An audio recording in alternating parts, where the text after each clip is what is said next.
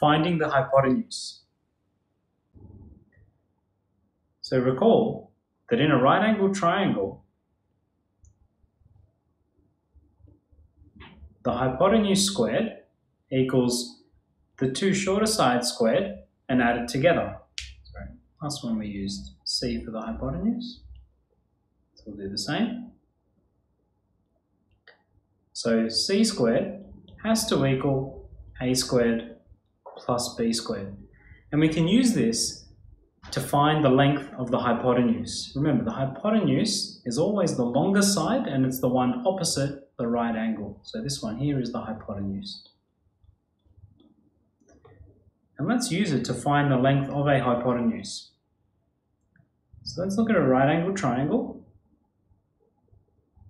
with side lengths of 6 meters and 8 meters. And this was C. Remember, the hypotenuse is the longer side and the one opposite the right angle.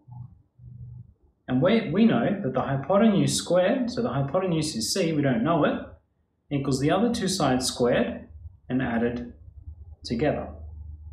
So C squared, or 6 squared means 6 times 6, which is 36. 8 squared means 8 times 8, which is 64. 36 plus 64 gives us 100. Well, that tells us what C squared is, but not C. So to solve for C, we have to square root both sides, because that's the opposite of squaring something. That's how we get rid of the square and the square root. So we're left with C equals the square root of 100, which is 10 meters. So here the hypotenuse is 10 meters long. And it is longer than 6 and 8, so it's a good idea. It's a good, you know you've done it correctly if at least you've got the hypotenuse being the longest side. Let's look at another example. Another right angled triangle, because remember, Pythagoras only works in right angled triangles. And if this was 3 centimeters, 6 centimeters, and we wanted to find the hypotenuse, let's call it x this time.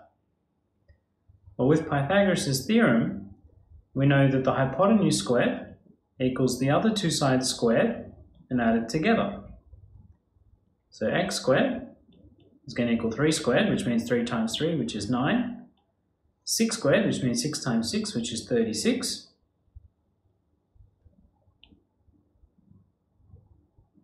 And we've got 9 plus 36, which is going to give us 45.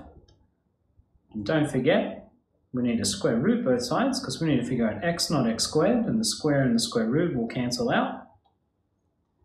So x equals the square root of 45. Well, it's not a nice number, but we can put in the calculator to round it to a decimal place, which gives us 6.7 centimeters to 1 decimal place.